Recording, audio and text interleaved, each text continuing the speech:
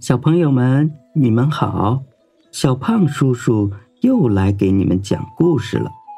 这一次要讲的故事叫做我不敢说，我怕被骂。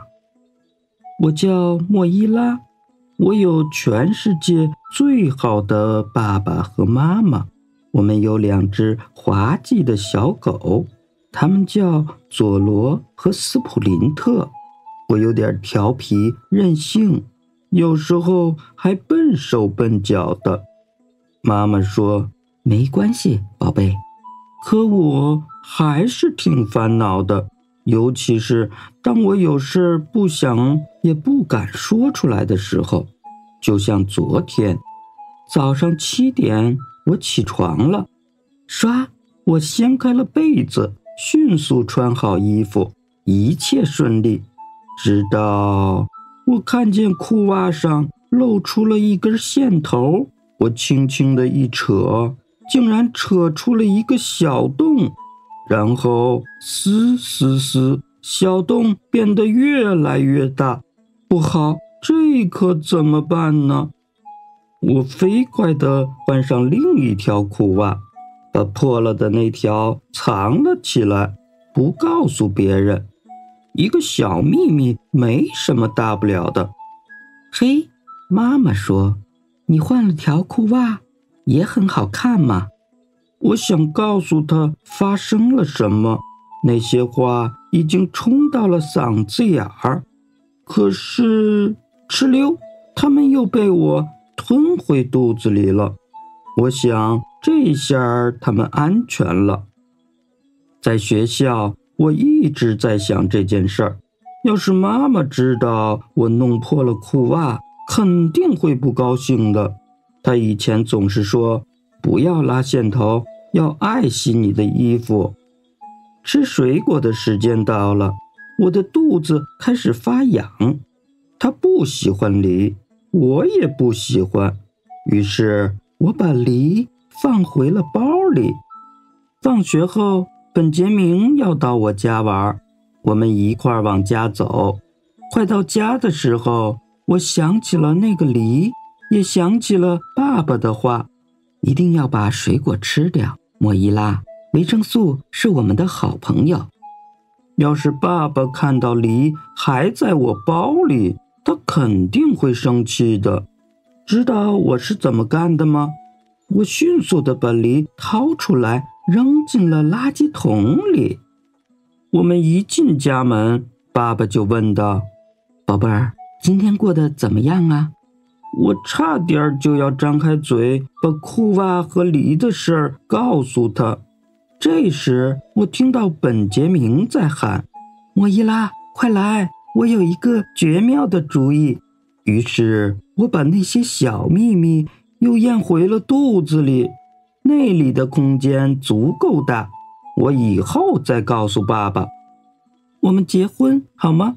本杰明热切地问我。我穿你爸爸的西装，你可以穿你妈妈的婚纱。太好玩了，我立刻大喊道，好啊，我愿意，我愿意。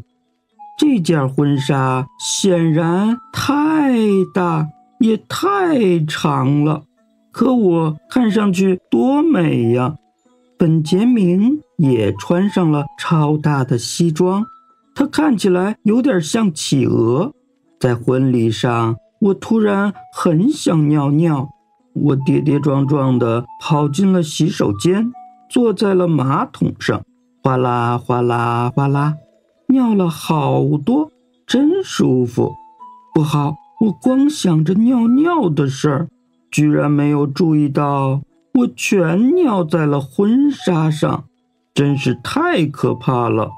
我慌慌张张地脱掉婚纱，把它挂回了衣柜里。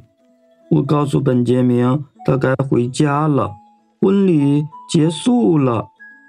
晚餐简直是一场灾难，我只能喝下汤，根本吃不下肉。我嚼啊嚼啊，嘎吱嘎吱，好多话堵在了我的嗓子眼儿，好多秘密塞满了肚子。我偷偷地把肉给了佐罗，和斯普林特，连甜点也没吃，就径直跑回了房间。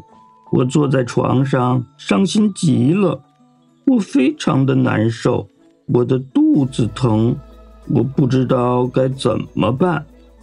啪嗒啪嗒啪嗒，咯噔咯噔咯噔，爸爸妈妈上楼来了。亲爱的，告诉我们发生什么事儿了？妈妈非常温柔体贴地把手放在了我的肚子上。我再也控制不住我的那些小秘密了，它们一下子全跑了出来。我把裤袜扯出了一个洞，还把梨扔进了垃圾桶。我不小心把婚纱尿脏了，还把肉偷偷地扔给了佐罗和斯普林特。乖女儿，说出来一定舒服多了吧？妈妈说道。爸爸把我抱在怀里，对我说：亲爱的，你要知道，不管发生了什么事，你都可以告诉我们。有时候我们会有点生气或者难过，但我们永远都是最最爱你的。还有，你知道吗？妈妈说，你装着一肚子的秘密过完这一天，才是最让我们难过的事。说完，他冲我眨了眨眼睛。爸爸给了我一个大大的吻。当眼泪擦干后，所有的秘密也都消失不见了。现在肚子里装得下美味的甜点了吧？妈妈问道。你猜怎么着？我从来没吃过那么美味的甜点。好了，今天的故事就讲到这里。小朋友们，如果你们有什么不敢告诉爸爸妈妈的事儿发生了，那么听了这个故事以后，你们是不是要告诉爸爸和妈妈呢？请把你们的想法跟爸爸妈妈说出来吧。好了，今天的故事就到这里，再见。